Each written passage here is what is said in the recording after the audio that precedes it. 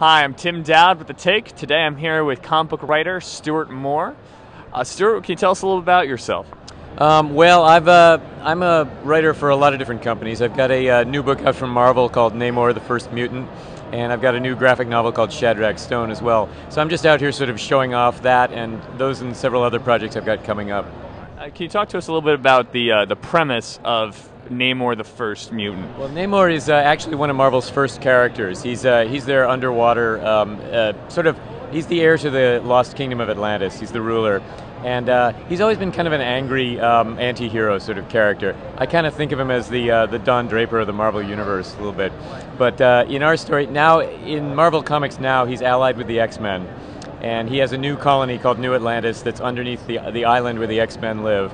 And in this storyline, in the initial storyline in Namor the First Mutant, he's battling a colony of underwater vampires that are part of a larger vampire conspiracy running through some other Marvel books. So this is part of the Curse of the Mutants. Curse of the Mutants, yes, that's right.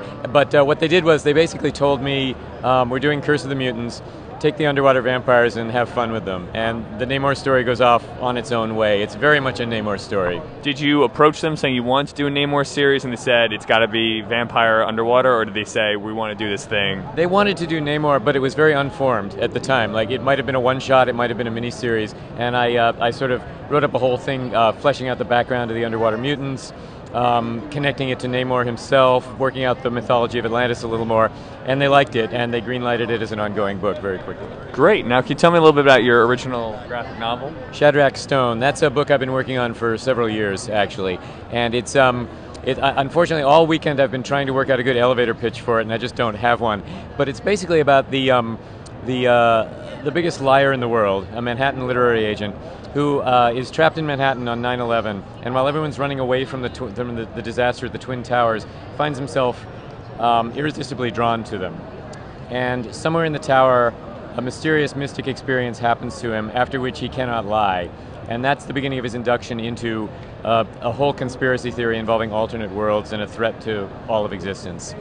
All right, great. And when is that out right now? It's out now. It's available on Amazon. I'm selling it at a discount here at the show. Great. And a lot of people are wondering, because comics industry, it's a big dream for a lot of people to work in, but it's not exactly a clear roadmap. What would you recommend to any young writers at home who would like to?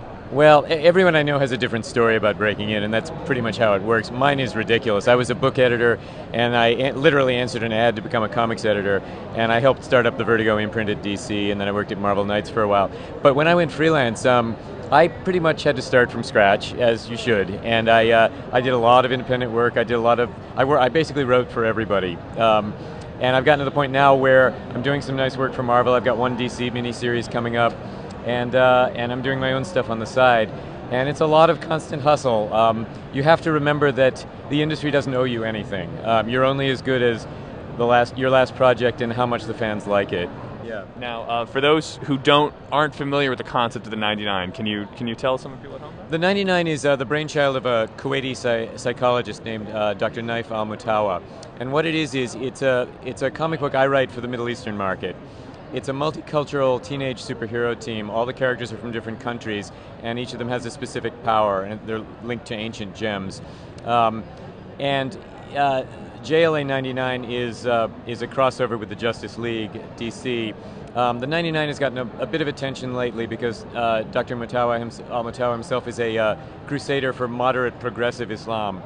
And there's an animated series debuting on the Hub sometime in early 2011. And JLA 99 is I'm co-writing it with Fabian Nicieza, who wrote the 99 before I did and is now doing a lot of stuff at DC. It's just been a lot of fun. It's a zillion characters. It's a big, kid-friendly miniseries that hopefully a lot of people will like and will work for people of different cultures. With that whole idea, because I do understand this, I've heard a lot of the kind of the crusading for Muslim progressionism. Is there a kind of a hope that this will does it hope that it will put it in a good light, or just kind of create characters that just happen to be Muslim? Like, what's the? There's no overt religion in the books, and we don't want there to be. We're really just hoping with the 99 specifically that kids from all different countries will see themselves in the characters one way or another. Every character's dress and actions are appropriate to their home country. So there isn't one. There's no one type of behavior that's imposed on all of them. But it's a fun book to write, and it's available for download in the U.S., but it's not, and it's available around the world as well. All right. Thank you very much. This is Stuart Moore. Thank you very much for your time. I'm Tim Dowd. This is Stuart Moore, and we're on The Take.